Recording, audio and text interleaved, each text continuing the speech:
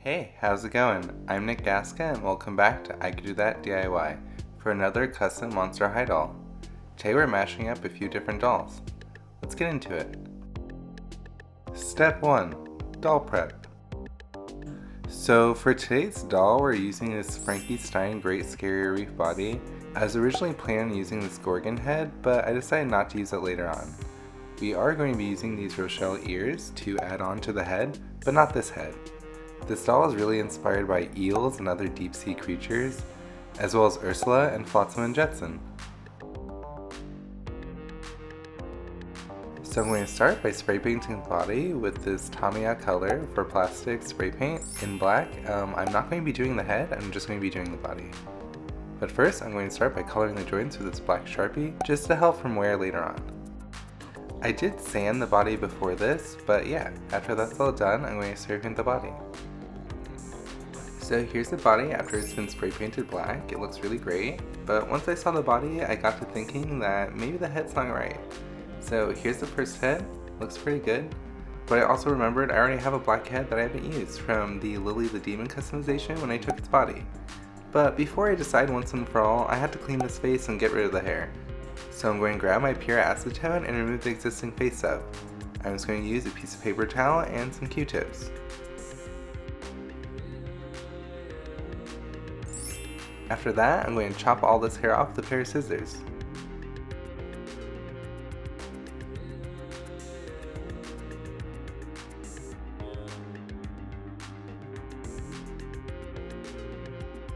Okay, so face comparison time. Here's this one, and here's that one. Here's this one. And here's that one. This one, that one. This one. I think I like this one, yeah. Let's do that one. Alright, let's harvest these ears from Rochelle. So I'm just going to grab my razor blade and chop them off. Be very careful when you do this. After I've collected these ears, I'm going to set the head aside for another project and get ready for sculpting. Step 2. Sculpting. So here is the fully prepped head. I went ahead and removed the hair off screen. Now let's get ready for sculpting. Here's those ears. I think I'm going to put them here and make like deep sea ears. So I'm going to prep the ears by putting a little armature wire and just stab it in. I'm going to heat the wire up a little bit and melt it in, and then glue it in.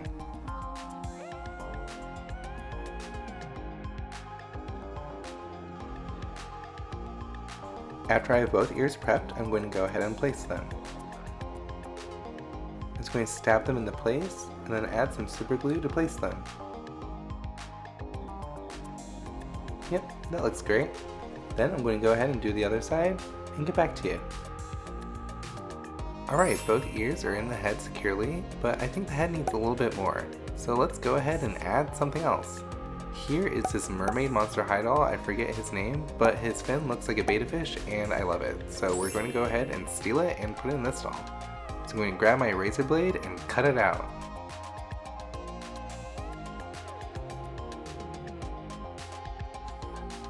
Then I'm going to slash the center of the head just enough for the fin to fit in, jam it into place, and then glue it into place.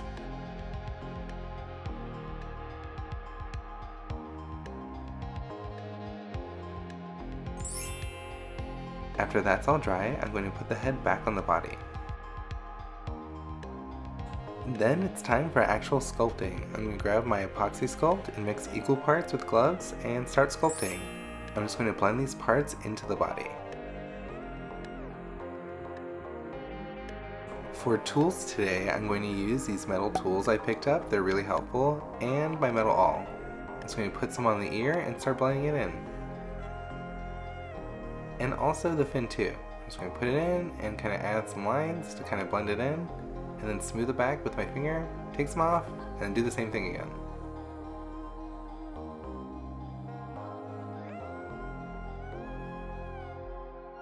So for this character, I picture her ears being a very important feature for her. She is going to be a deep sea creature, so even though she has 6 eyes, she's blind. She is also psychic, so the combination of echolocation and being psychic, she can get around just fine.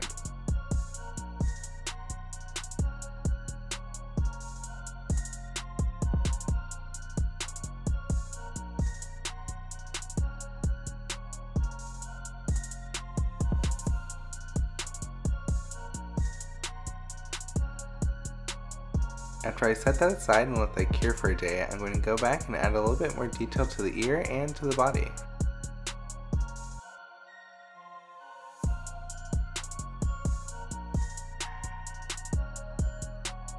So the Frankie sign body had a bolt initially on the neck, and to help cover up that hole that was there, I'm going to put some gills. So I'm just going to sculpt some gills. Alright, so she's looking pretty good. Here she is. Here are the gills, here are the ears, here's the fin. Yeah, she looks great. But she needs more. So let's add a ruffle that was an accessory, I think, on an Ever After idol, to the body as a body fin. I think that'll look really cool. So let's go ahead and glue that into place and start sculpting into place as well. So it's the same thing as the other parts. I'm just going to glue it into place, wait for it to dry, and then add some epoxy sculpt. Then I'm going to blend it into the body with my tools.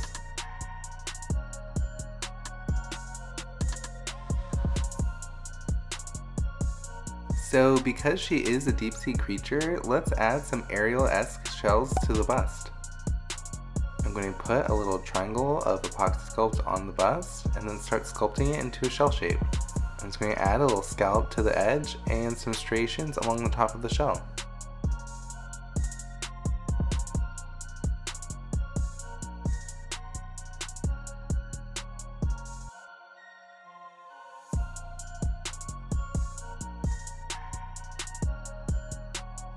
And add the little fin thingy to the bottom of the shell. I know it's not called a fin, but it looks like a fin. I'm going to add some texture to the body fin, and then I'm going to do the other shell off screen. I'm also going to add some spines to the body fin as well.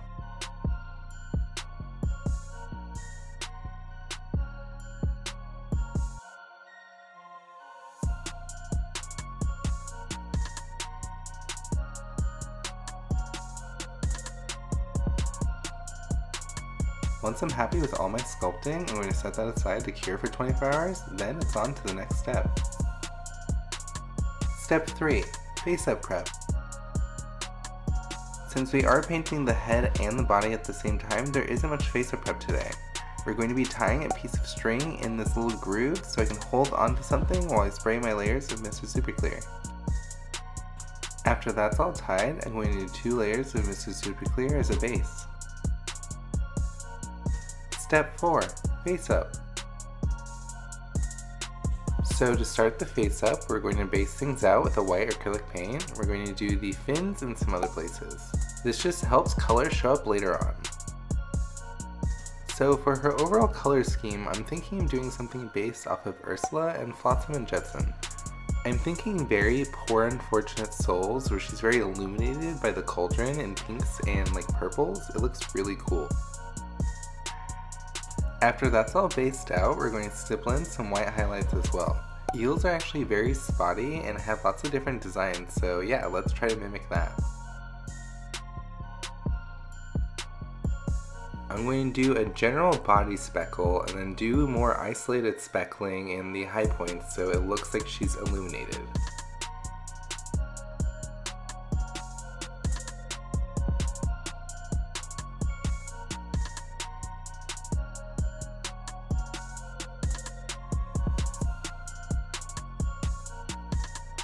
Then I'm just going to brush on a little bit more texture and kind of dab around with my paper towel and get this really textural. So here it is all dry, it's looking pretty good. Let's start working on this with some pastels.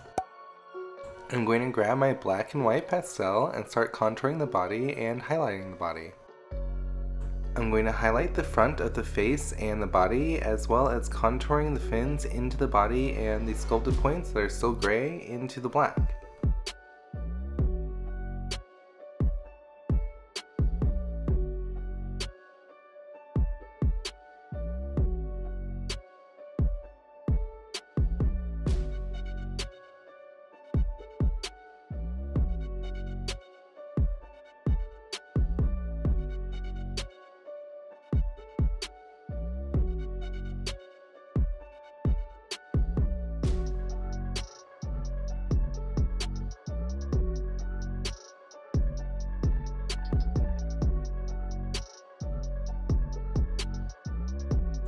Alright, that's looking pretty good. Now let's add some color with some purple pan pastel.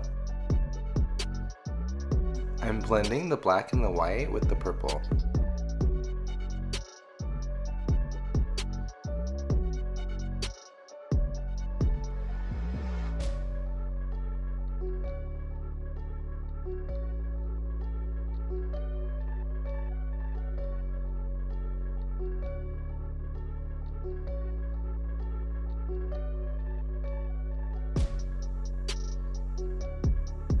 Alright, now that we've colored with purple, let's start blending into the purple with pink.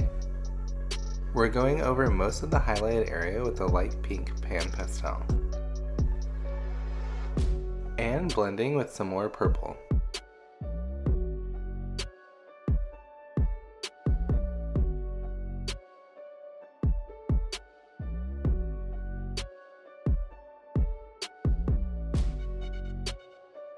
We're also giving the gills a light pink base.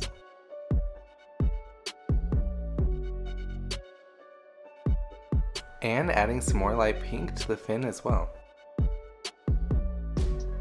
The fin was kind of spotty, so I painted it with some white acrylic off screen.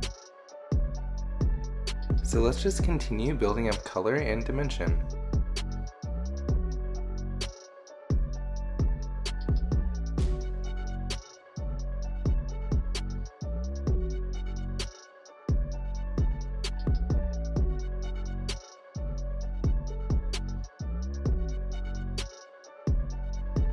After I get a good base on my body, I'm going to move on to my watercolor pencils and sketch out the initial eye shape.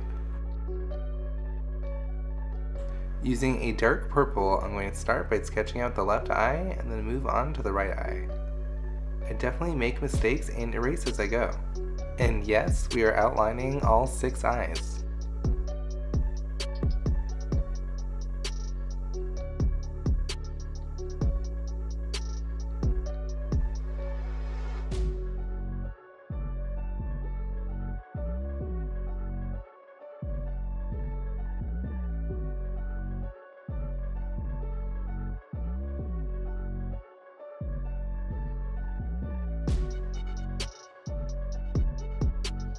After that, I'm going to move on to the lips. Using a hot pink watercolor pencil, I'm going to start on the outside of the lip and blend it into the inside of the lip with a Q-tip. Then I'm going to add various shades of pink and blend those as well. Cool, those are looking pretty good. Now let's color in her eyes with the light lavender watercolor pencil. I think the light lavender eyes will look good with her overall color scheme. Even though she is blind, I do want her eyes to look like she's psychic and telekinetic, so I really think the light lavender really helps with this. Now I'm going to be giving all of her eyes a hot pink eyeshadow. It's not actually eyeshadow, it's pastels, and I'm also adding some to the lips and to the shells.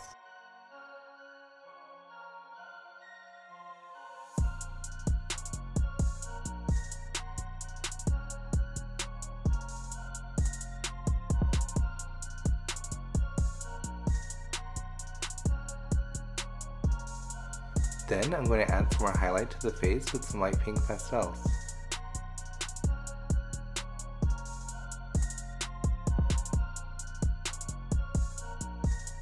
Using my white watercolor pencil, I'm going to add some highlight to the nose and blend it out with a Q-tip.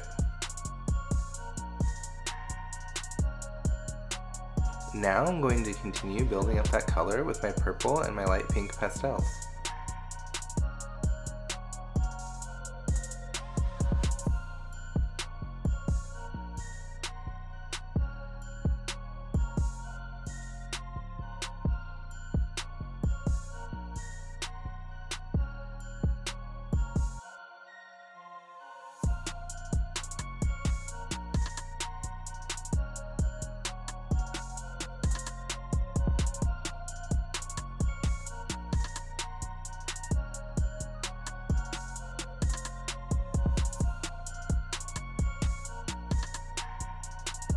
Then I'm going to grab some black pastel and contour the face a little bit more.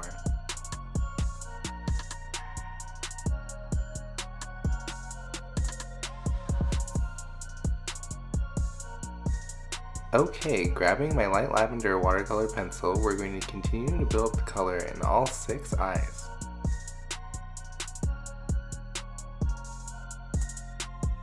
Then I'm going to add some freckles in the same color.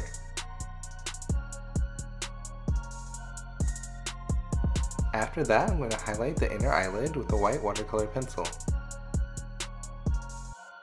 And some more nose highlight as well. I'm also adding some to the center of the lip and blending out some pink. This really adds some dimension to the lip.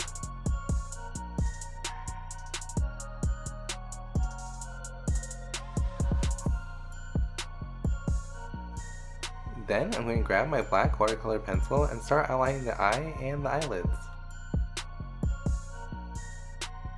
Of course, repeating the process for all 6 eyes.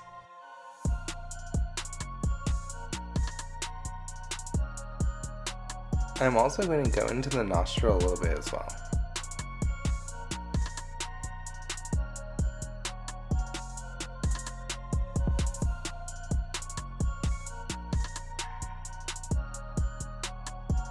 Then I'm going to highlight the inner eyelid of all 6 eyes with my white pastel.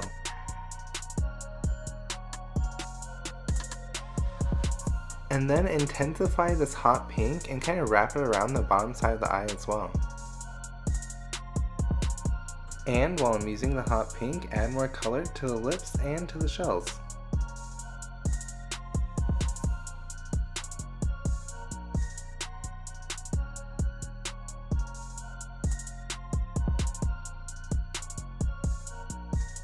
Now I'm blushing in a medium pink on the cheeks and in between the purple and the pink.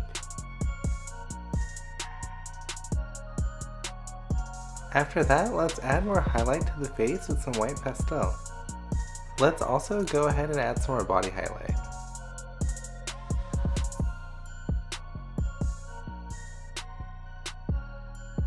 Like I mentioned before, eels have a lot of different spots and different patterns. So I'm going to be adding some black spots to this with some black acrylic paint. This eel is pretty cool. It's also how I got the inspiration for the light lavender iris. He looks kind of spooky and psychic.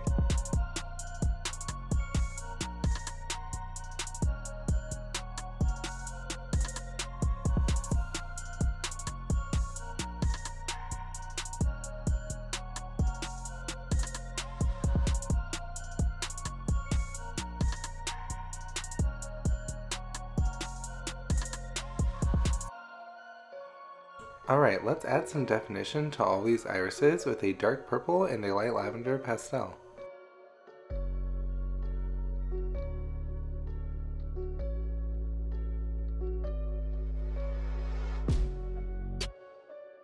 Now I'm using some hot pink pastel on the eyeshadow and really wrapping around the eye and saturating it. Then I'm going to redefine the eyeline with some black watercolor pencil. And highlight all of the eyelids with some white watercolor pencil.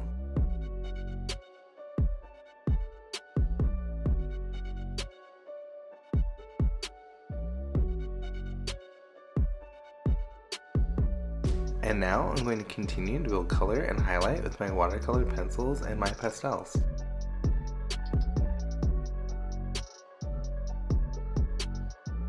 And now I'm really focusing in on these gills with my light pink watercolor pencil.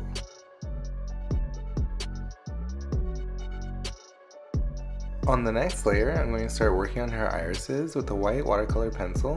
I'm going to sketch in the general eye shape and the pupil.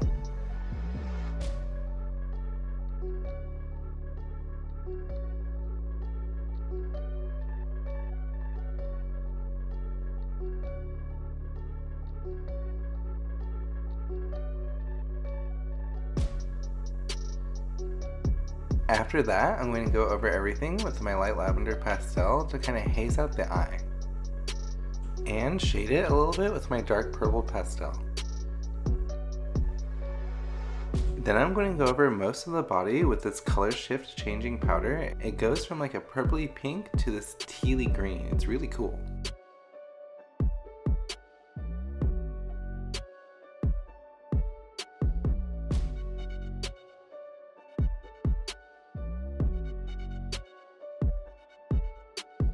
On the next layer, I'm going to continue to build up the white outline in the eye.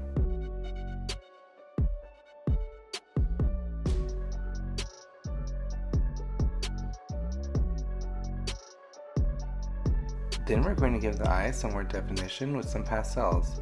We're going to go in with the light lavender and shade the top with a black pastel.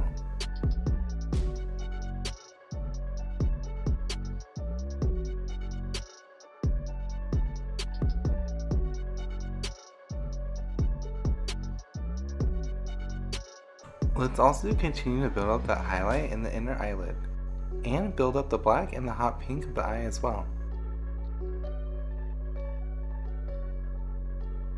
This color shift powder is normally used for resin. It's kind of subtle, it's really cool though, so let's continue to build it up.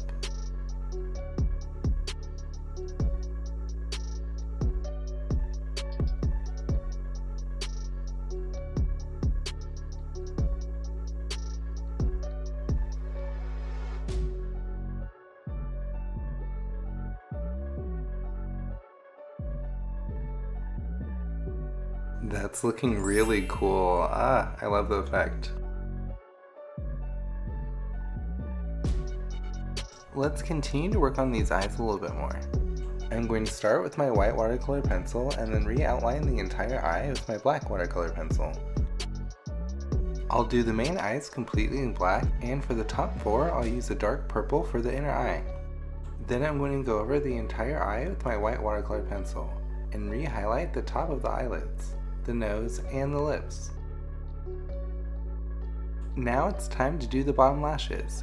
Using a very sharp black watercolor pencil, I'm going to start on the outer eyelid and work my way towards the center.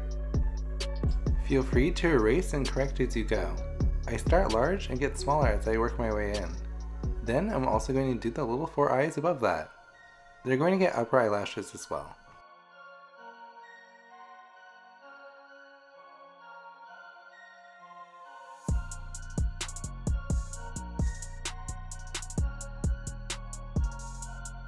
On the next layer, we're going to be adding some catch lights to the eyes with some white acrylic paint.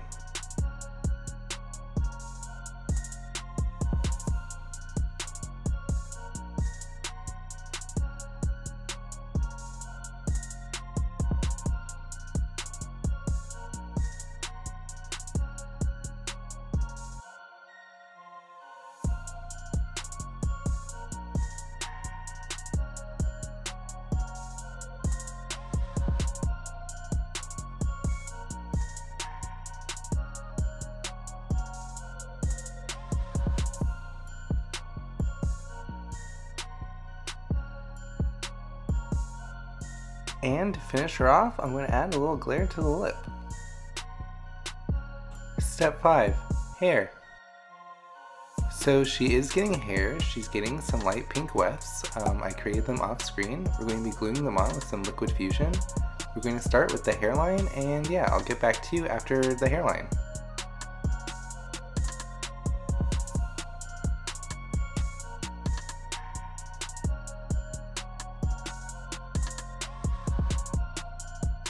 So here is most of the hairline. I'm going to continue off screen and film the rest. Then it's just styling and finishing touches. Step 6. Finishing touches. So here is the finished hair. Looks pretty good. We're going to be doing some pigtails today. So let's go ahead and style this. We're going to be using some embroidery floss and tying little bows. So I'm going to start with a piece that's way too long and just tie it around and tie a bow. I'm also using a clean toothbrush and water to help style it as I go. Before I get too crazy and mess up this face, I'm going to pat the face with a towel.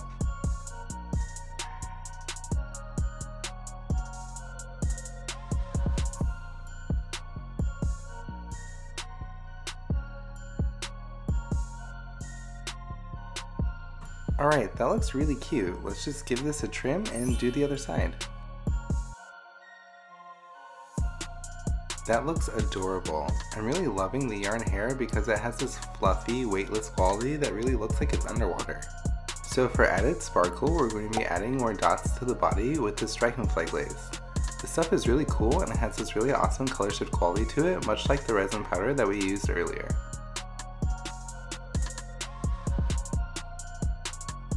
I'm going to add some Dragonfly glaze to some of the spines and the edges of the fins as well.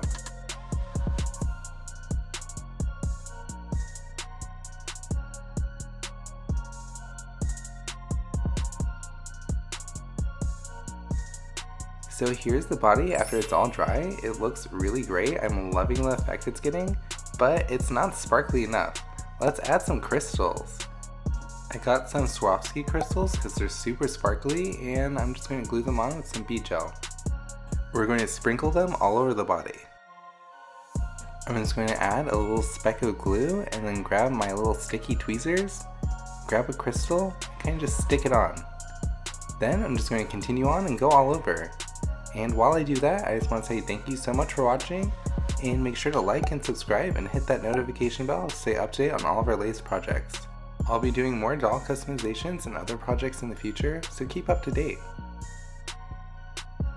Also, feel free to give me a follow on Instagram at ICouldDoThat.diy and at Kawaii Dollies. The Kawaii Dollies Instagram is a little bit more doll focused and has all of my old work if you want to check it out.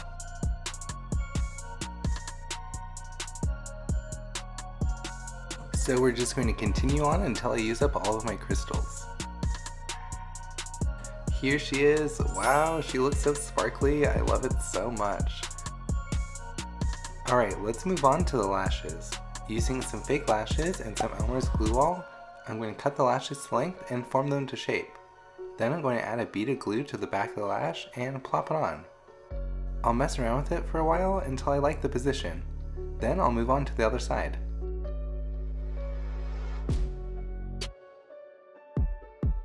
I'm using a pin to get the lash in a good spot and wipe away any excess glue.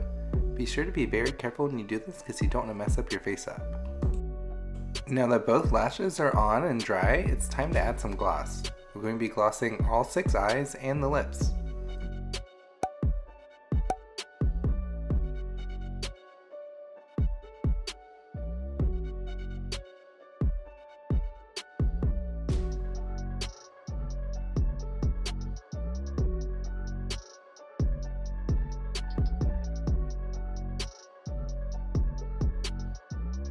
After that's all painted on, I'm going to set that aside to dry. So for the final finishing touch, we're going to be giving her a bow around the neck. I really want this bow to have a weightless water quality, like it's floating around, so we're going to be positioning it with glue later on. I'm going to tie it around the neck and get into place, and then just brush on some ELMER'S glue wall, let it dry, and then do the other side.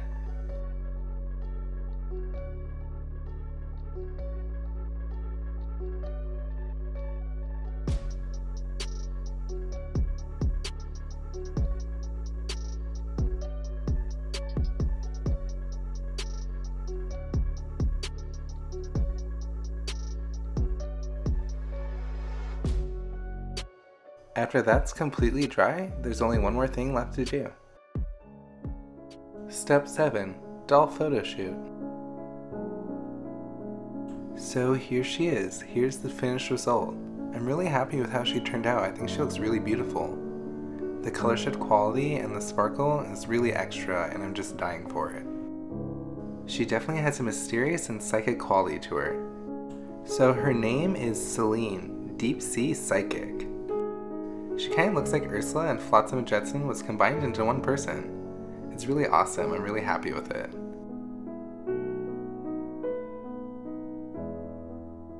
The hair and the bows really add this weightless quality to her, and she really looks like she's floating in water.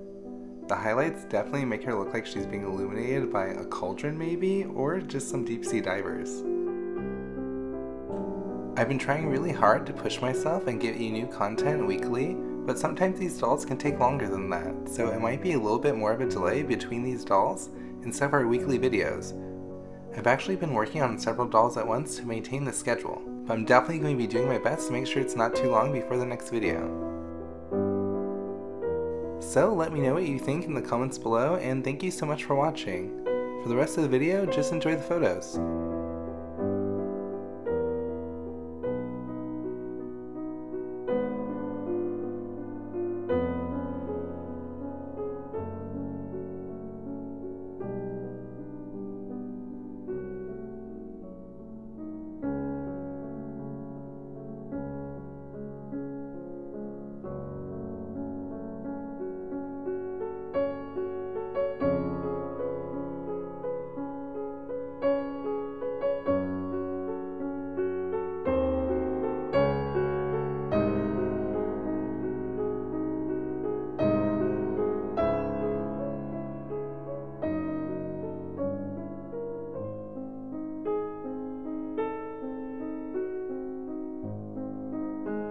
Thanks again for watching, and I'll see you guys in the next one. Bye!